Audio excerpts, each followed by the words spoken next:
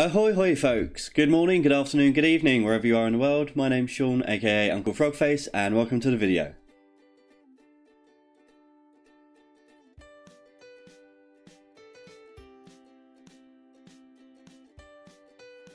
So welcome back everyone. I'm glad that you can be here for the second part of the November 2020 ScrawlrBox video. So last time we did an unboxing, and this time we're going to be using the supplies from that box to create something. So without further ado, let's change camera angles, I'll roll up my sleeves and let's get cracking. So these are the supplies that we got in the box with our lovely ScrawlrBox sticker here. Put that aside. So first thing I want to do is have a look at the menu, because as well as listing all of the items that come in the box, we have our Scrawler challenge, which this month is Liquid Landscape. And the idea is that you use just the items that are in the box to create a piece of art using this prompt.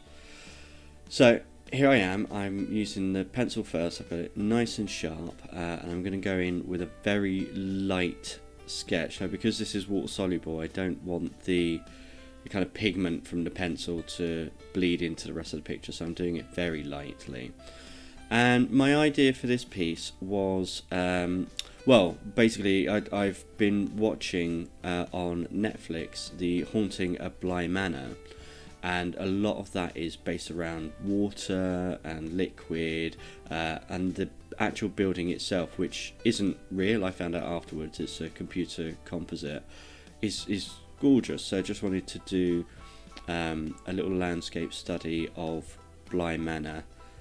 As I said in the unboxing, the kind of desaturated nature of the colours with the graphite in them lends itself quite nice to horror and slightly darker, more morose subjects, so I thought that fit quite nicely.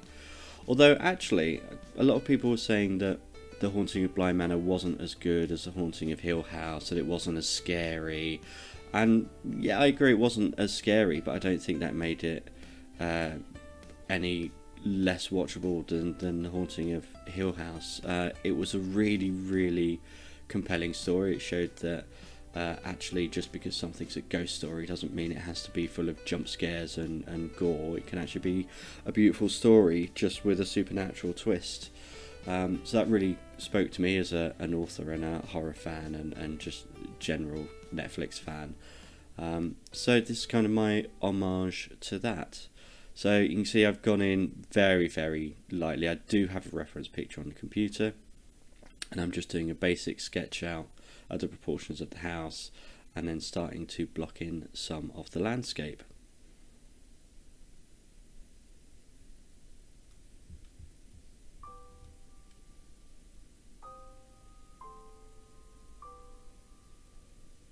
The house has this lovely driveway leading up to it, which is lined with ferns. I'm going to get that in. It's a really nice perspective piece.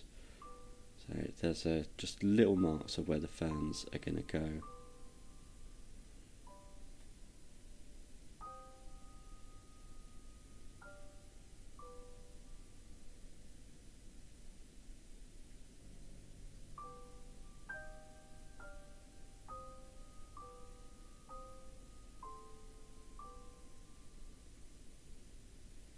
I think we're just coming to the end of this now. I'm just fiddling now. And okay, so here we have the paints, and I actually did this in 3 passes. So I did my sketch and then my first paint layer, and then I let the whole thing dry and came in with a second paint layer for more details, and then once that was dry I came in again with the pencil just to put in final few polishing touches. So because I had to use the materials that came in the box, I wanted to do a wash on the sky in this kind of slate grey tone, and doing a wash with such a tiny brush was not easy, and it's a shame actually, because I've got a really nice set of travel watercolour brushes that would have been perfect for this, but no, I'm sticking to the raws and just getting in as many loose colours as I can. Really wasn't happy that the lid of the pen, the paintbrush doesn't post very well, so I'm using the red and the yellow here to mix a kind of reddish brick colour.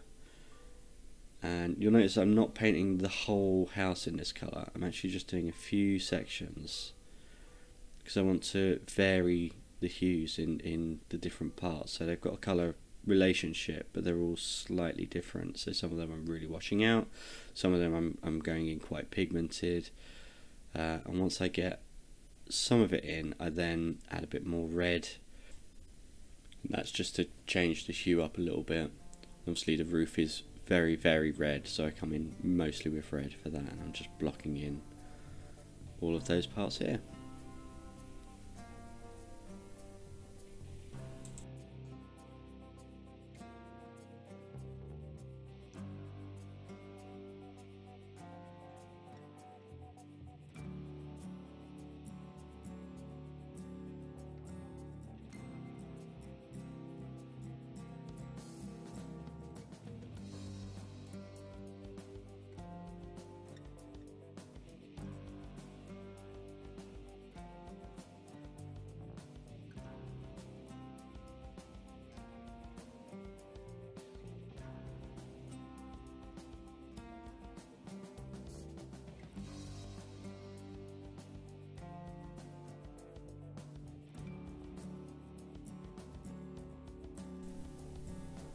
So you can see even with the roof I'm just varying up the tones a little bit just to separate out each part of the roof.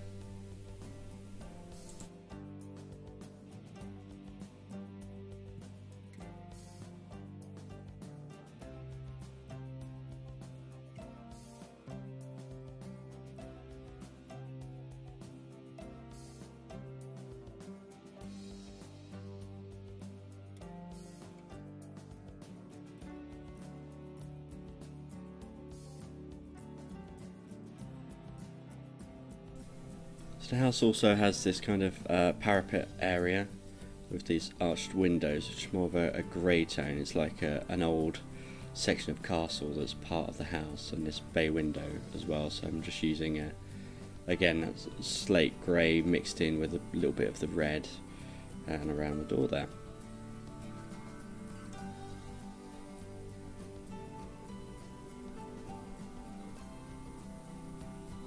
And this was actually a lot of fun. The house is covered in greenery, in ivy, in different sections of it. So I'm just going in, not washing out the colour at all. It's just really heavily pigmented and going over with the ivy. So one thing I really enjoyed about these Graphitint paints is that when I've used watercolour in the past and I've tried to layer one colour over another, they just bleed terribly. But these, once the first colour is dried a little bit, or completely, it would be even better, once it's dried a little bit, they just don't really bleed into each other, and you get some really nice small details. So I've laid in the first layer of greenery, and now I'm mixing a bit more of that grey and a bit of the darker green into there, and I'm just adding a few shadows to the greenery, just to separate that out as well and show that it's on different sections of the house.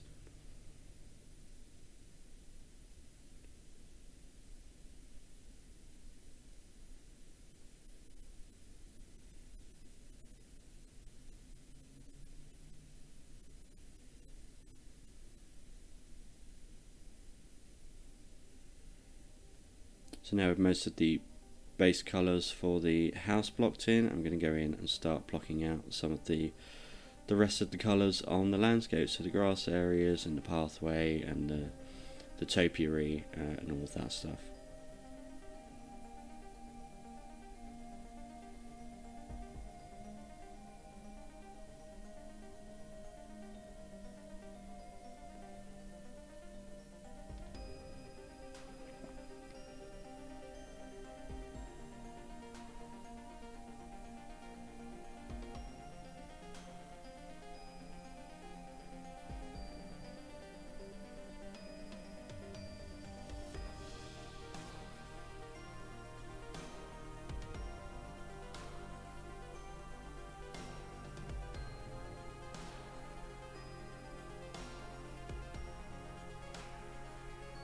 This is quite an interesting paint for me because I've not used watercolours for quite a long time, and these don't behave exactly like watercolours. They're a little bit different. So I'm trying to remember how to paint with watercolours first of all, but then learning about these new paints at the same time. It was quite interesting.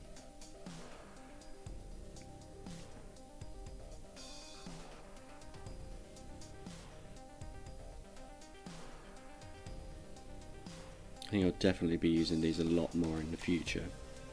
Maybe mixing them with my other watercolours or maybe some gouache. Just see how they work together. One other interesting thing I did find out is that the pencil, if you just sketch very lightly with it and then if you haven't activated it with water at all, you can actually erase it almost completely, which is quite nice. Even if you're doing like an under sketch, you could go in a bit heavier and then knock it back with an eraser.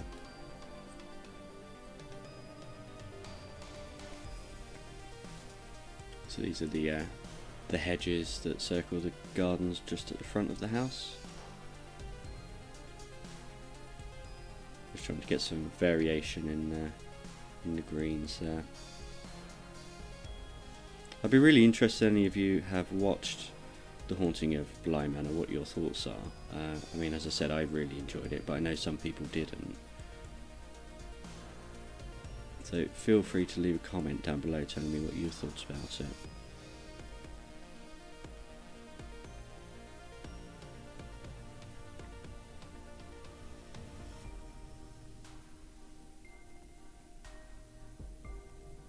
Also tell me what you think about this way of doing the ScrawlrBox videos as well, so having one with the unboxing and then another actually using the supplies. I quite liked it. It gave me a little bit more time to be able to do this piece.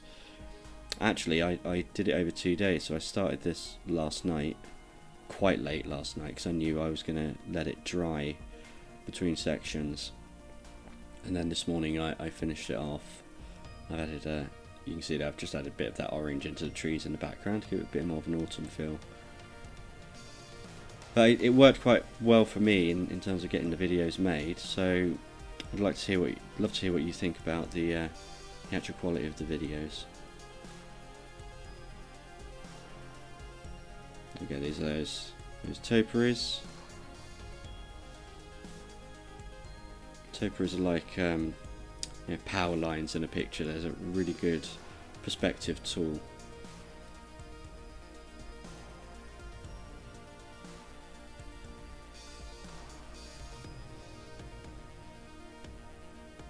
I'm trying to add some of the shadow already, but I do come back later and really work on those. Obviously, the closer something is to you in a painting, the more detailed you want it to be.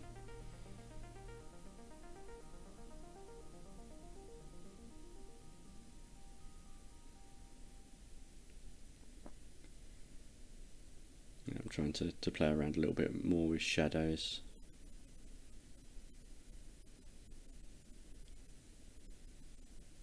Trying to add a little bit of texture. I think it works much better when you leave it to completely dry and then come back to it. You'll see what I mean when we go on to the next section. Also able to add a bit of hue variation as well there, adding some cooler tones to the shadows. Getting ahead of myself a little bit there.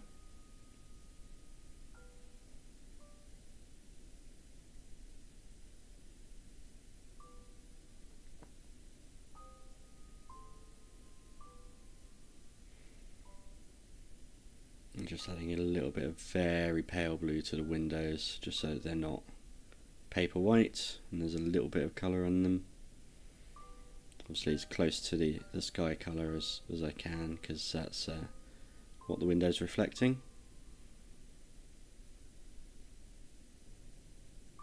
And putting a little bit of colour in this doorway.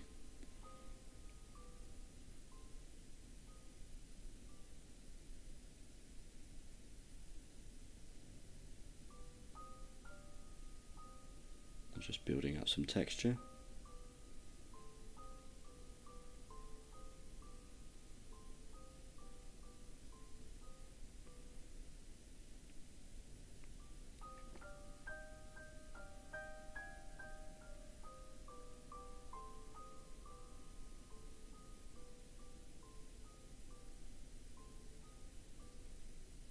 just me fiddling when I should be leaving it alone.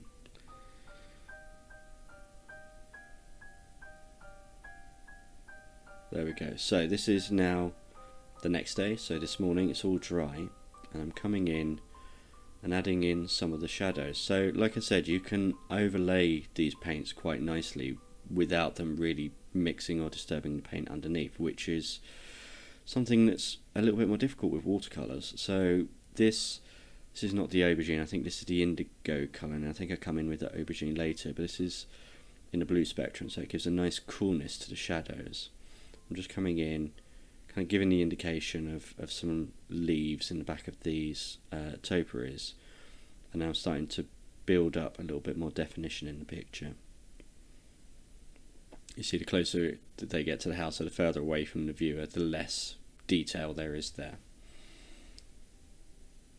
You can really water these paints down as well, and they still don't really reactivate the paint underneath too badly, so I'm able to add some nice shadows to these topiaries as well, without losing detail of, well, the very loose detail of the dirt underneath the plants.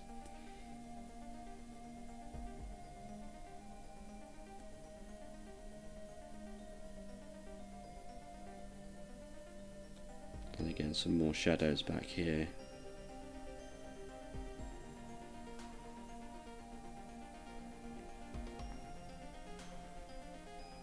Give the illusion of some distant trees and shadows in the background. And now we're back to the house itself. So I'm going in, I'm trying to add shadows to all of the kind of recessed areas, anything that's overhung by a bit of roof, so in the eaves and places like that, just to give a little bit more three-dimensionality to the piece. Also it gives a little bit more detail to that ivy that's growing on the building as well. I'm able to pick out some details that might have otherwise been lost.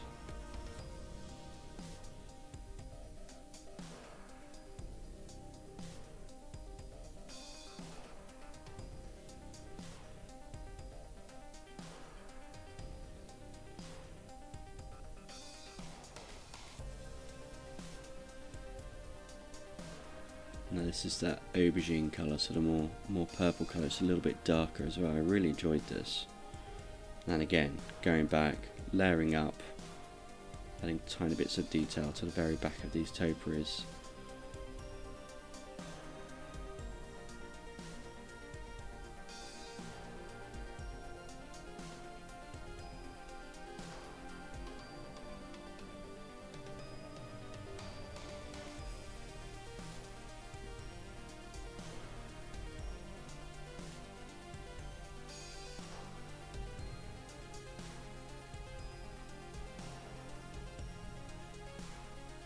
I'm trying to darken up that doorway. I've done it about 3 times now, but I eventually come back with the pencil in the final pass and really define that. And again, just adding a little bit more detail to these back areas, very loose because it's obviously very distant, so needs hardly any detail at all. Deepening those shadows there.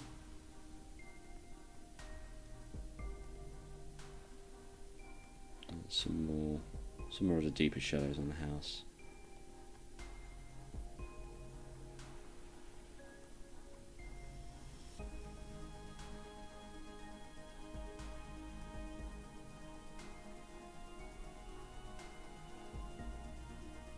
Also just adding a little bit to the roof as well, again just to give some variation.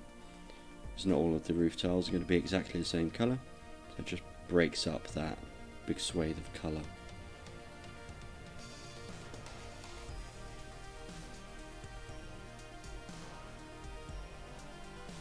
So I realised that the sky was a little bit too blue, so I've gone in with, I think this is just the graphite with a little bit of the indigo.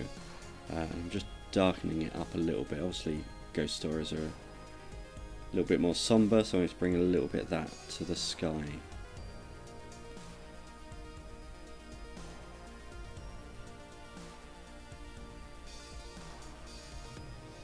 And and then the same as we did with the roof, just breaking up the grass a little bit so it's not just a blanket of a single colour, giving it a little bit of variation.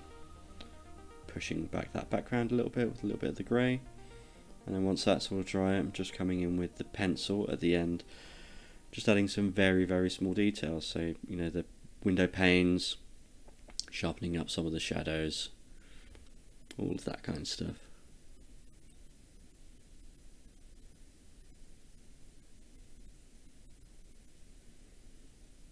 So this was quite difficult for me because I don't paint landscapes very often, at least not for quite a few years.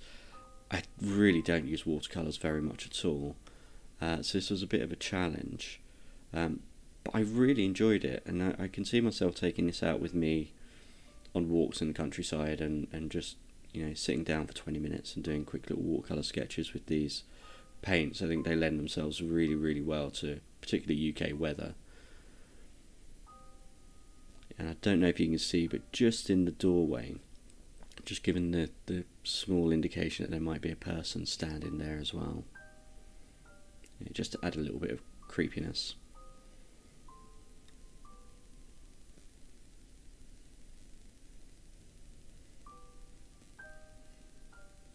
That's about that time of the video where I remind you to subscribe if you haven't already, and drop a like and a comment below, either about the piece or ScrawlrBox or Bly Manor. I'm always interested in what other people think. Quickly realised I actually didn't need to add the details to those plants at all. I wasn't going to do anything, but I did want to add a few branches in the background. Very Bob Ross, happy little accidents here. Not really planning anything out, just scribbling really, just to add a few more details.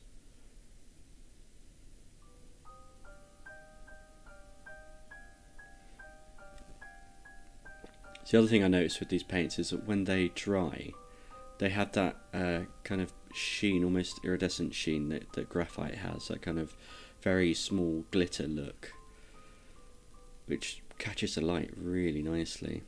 And that's the piece finished, all done.